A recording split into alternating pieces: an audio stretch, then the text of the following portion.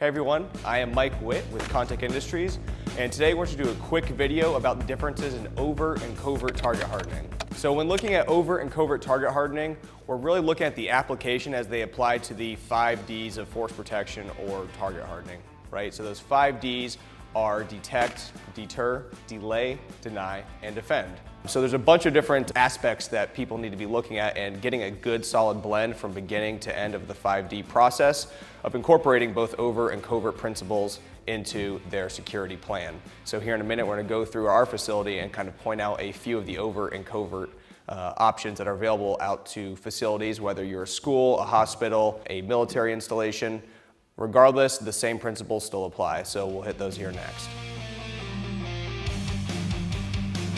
So out here, this would be an example of overt surveillance systems, right? So up here, we have a wide angle axis camera up here that observes over our facility, right? So a camera of this nature, right, is very, very overt. As you can come in the parking lot, you clearly see the parking lot is under video surveillance. However, inside of our building, which we'll show you later, there are smaller cameras, and they actually even make completely covert camera systems that will actually be out there for detection purposes that the public will never know are even there. So here's another example of overt target hardening, right? Basic chain link fence, barbed wire system. Typically you'll see this around motor pools, outside of any area where they really don't first want to have a deterrent. At the end of the day, if someone wants to get over this, they will, but it is a huge deterrent. People see that, hey, you put some level of security and protection at your facility, and once they get inside here, the entire area is surveilled, right? So this creates a delay feature and a deterrent before people going in there. So simple things like an automated gate system for traffic coming in and out, keypad that obviously only your employees or those that are authorized in the facility to have access to, and starting with a basic level of security like chain link fence. Things as simple as exterior illumination, especially outside of entry points, exit points in your facility, keeping those brightly illuminated. Again, factor back into the 5 Ds of force protection and target hardening, and also go into crime prevention, which is a whole nother set of theory out there. So anyways, we'll go inside and check out our vestibule in here, again, to give some basic tips and input on how you can incorporate a man trap or vestibule into your facility.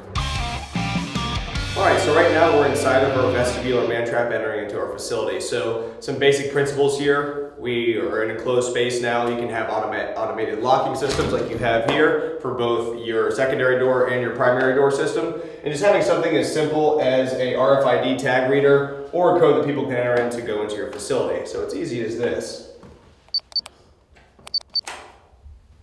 I'm authorized.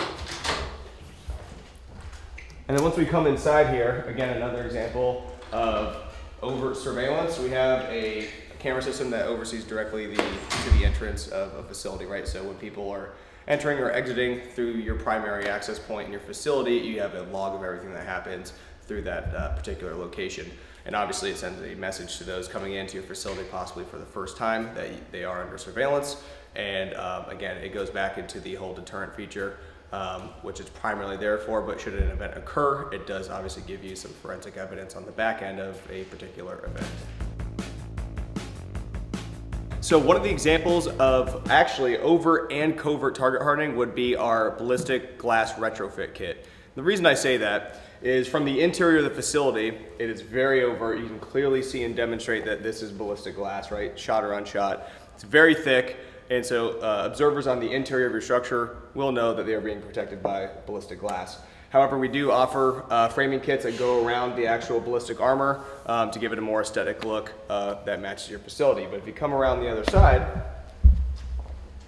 what we typically have here, this one's been shot out, but the retrofit kit allows you to keep your existing commercial glass.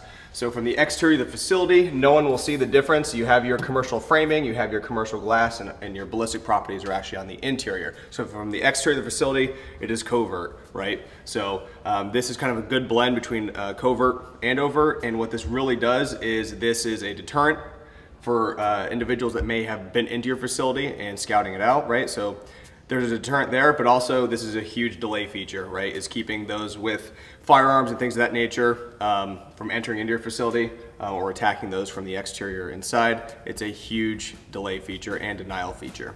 Again, this is Mike Witt with Kontek Industries. If you have any questions, be sure to reach out to us at info@kontekindustries.com. Be sure to like and subscribe on YouTube, and we're also out there on Instagram and LinkedIn as well. So be sure to follow us, and we hope to see you out there.